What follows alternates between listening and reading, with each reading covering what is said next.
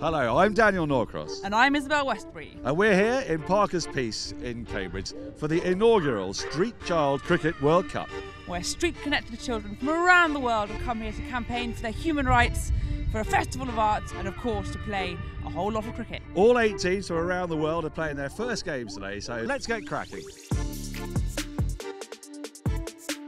Who's bowling first?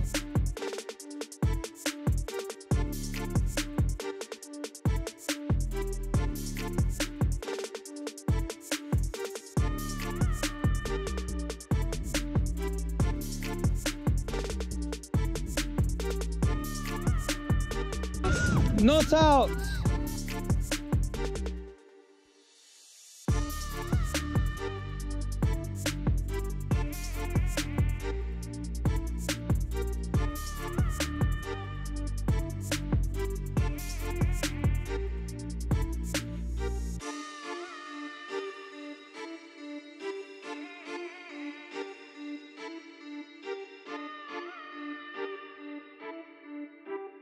What an absolutely thrilling day of cricket that was, Isabelle.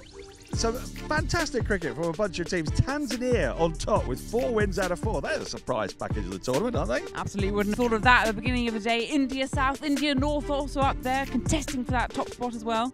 We've seen some truly astounding skills, let's not forget. We've seen reverse hits, switch hits, we've seen sixes hit miles. A couple have actually made it beyond our barriers and towards the road. All I can say is I'm happy that I've retired.